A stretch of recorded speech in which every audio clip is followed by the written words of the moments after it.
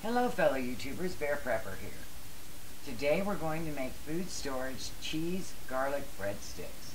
These are a wonderful accompaniment to any meal, and I'm going to be making a food storage meal, so I want some breadsticks to go along with it. The first thing you do is you put all of your dry ingredients into your mixer. And so far here I have 3½ cups of flour. I'm going to add 4 tablespoons of baking powder, 1½ teaspoons of salt, 1/2 cup of powdered shortening.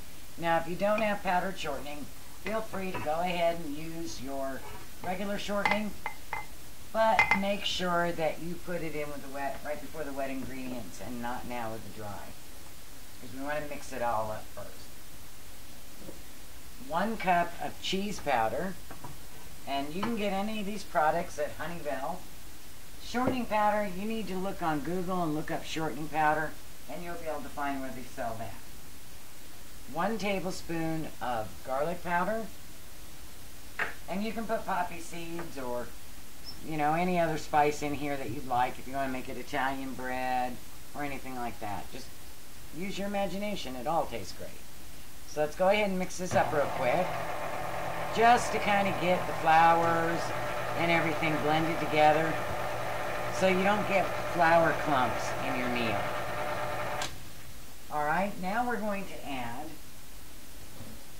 what is it, 1½ cups of water at the most. And I'm going to add this a little bit at a time until it forms a dough. You can start pretty quick. Get that going. Just let it mix everything in. You can use your dough hook if you choose. We're just trying to get everything moistened.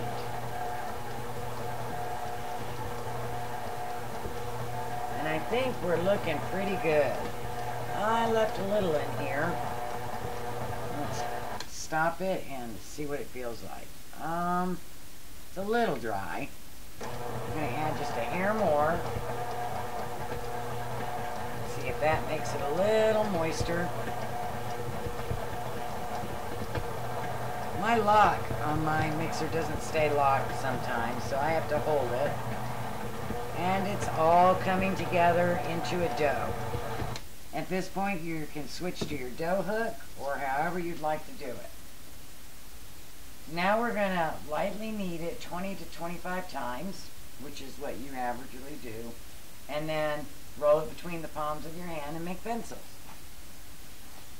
So let's go ahead and get this off. Looks good, doesn't it? Pull that off of there. And I'm going to go ahead and knead this, and I'll get back with you.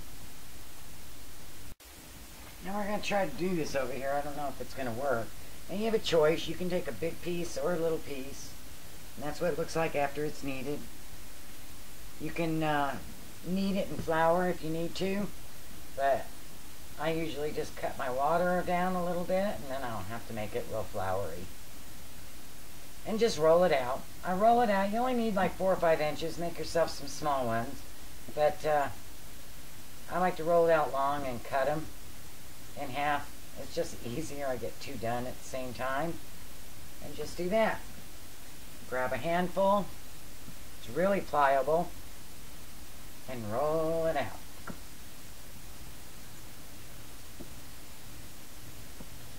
And I'm going to go ahead and do this with all of them. And then I'll get back with you. Now some of these I rolled a little thinner. And one of my children likes Parmesan cheese and the other one doesn't. So I'm just dipping these in some plain old water just to get them wet.